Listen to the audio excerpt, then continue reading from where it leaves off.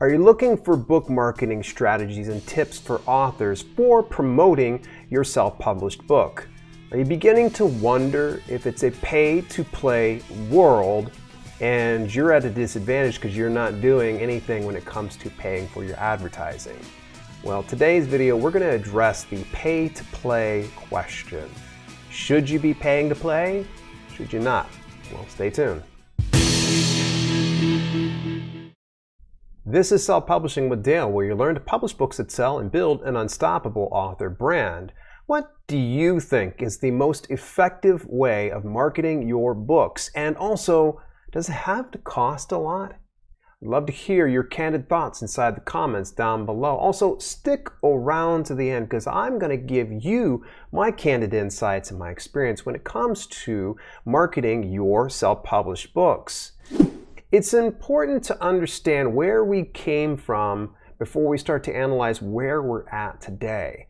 The way it used to be. Back about 5 years ago, I came into this business. I noticed that people would find that hot topic or that trending niche and they would jump onto it. They would just kind of fire off one here, one there, also known as shotgunning or spray and pray. People would just kind of go after these different things. And the nice thing is, it was really a good methodology and people were profiting hand and fist. Organic sales were through the roof and you really didn't need to do much more than spam social media and get reviews for your book the way it is now. If we were to compare and contrast both models of today and about 5 years ago, there is one thing that is shared in common. That is hot topics and trending niches. Yeah, everybody's always going to be consuming the next latest craze.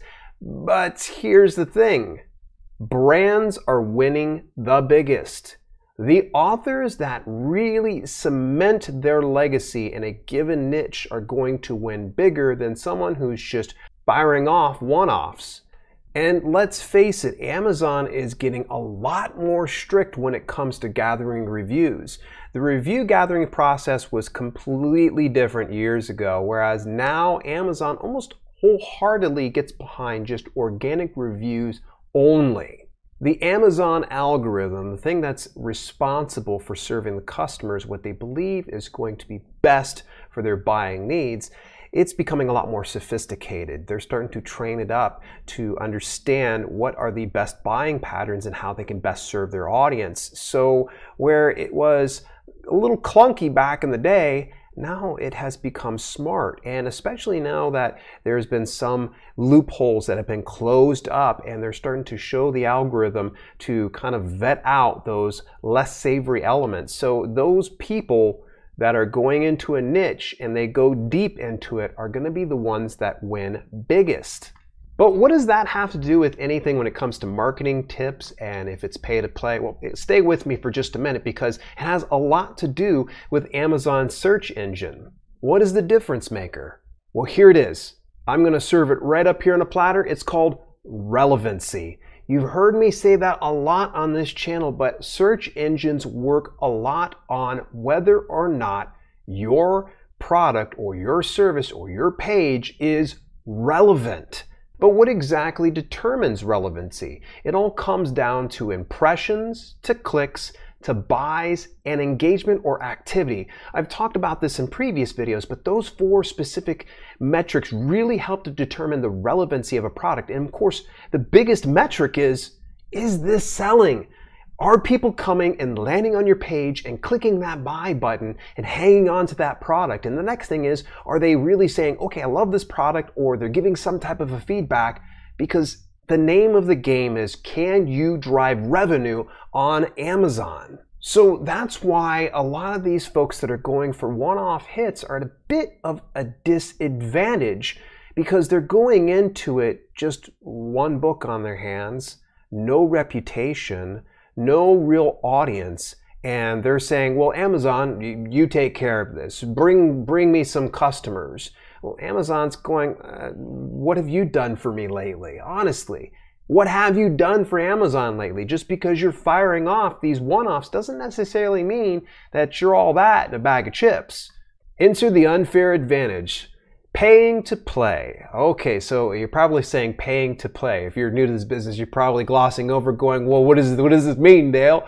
This means that you have to invest in some type of advertising or marketing and promotion to drive traffic to your book, and hopefully your product page is all dialed in and people buy the product.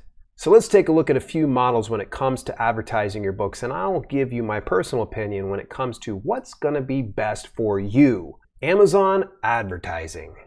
Amazon advertising, formerly known as Amazon Marketing Services, is quite possibly the most dead simple way to advertising your book. I'm starting out in sharing this particular model because to me, I think it's grossly underused and underrated, and a lot of the indie authors are highly uninformed when it comes to the Amazon advertising platform. It's cost effective as long as you keep your cost per click low and you're choosing a wide array of keywords relevant to your particular publication. In my opinion, right now, Amazon advertising is the Wild West.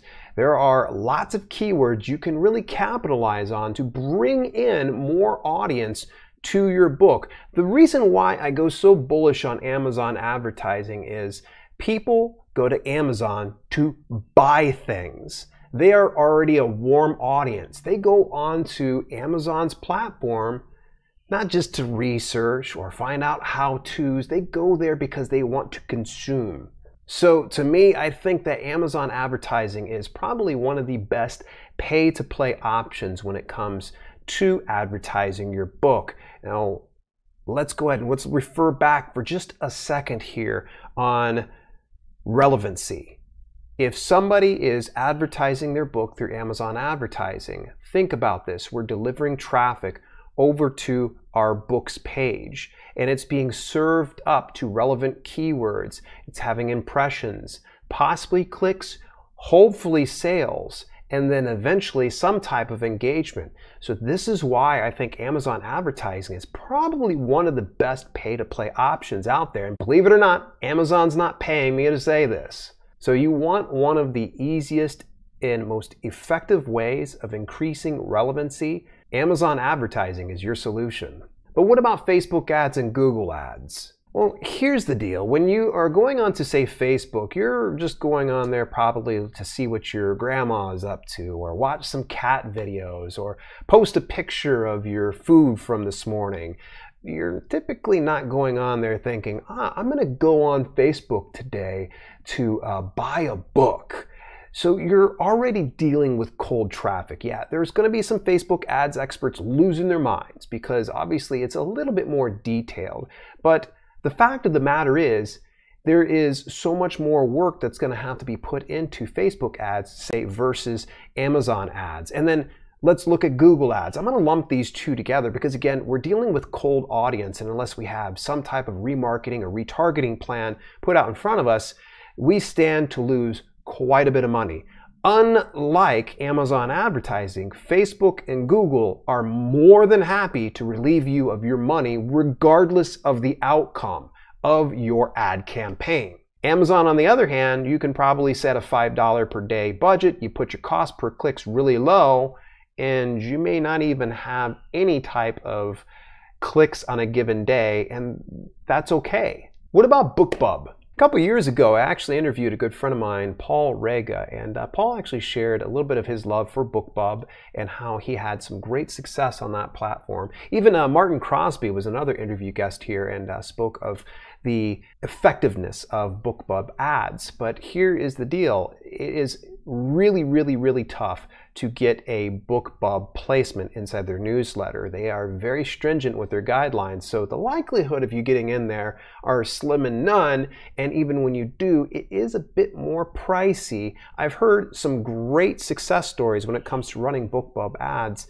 but then I've heard on the other end of things that there's some people that have lost some money. Then there's also their CPC ads, to where their cost per click is set at a certain amount, and it pretty much runs like, say, a Facebook or a Google ad, and they'll drive the traffic. Now, I'm going to give BookBub the benefit of the doubt in the fact that if they are serving their ads out to readers, then they're going to be a bit more warm than, say, someone that is off Facebook or Google, because people are going to BookBub obviously to purchase books. So I have not tried out BookBub before, and I definitely would love to hear from you if you have tried out their cost per click campaigns. And what about other promotional services on websites? I hate to say this, and I'm not pointing to any one website. There are a ton of websites out there that do promotional services for your book, and some of them more particularly will drive traffic to you if you have, say, free books or 99-cent books or some type of deals.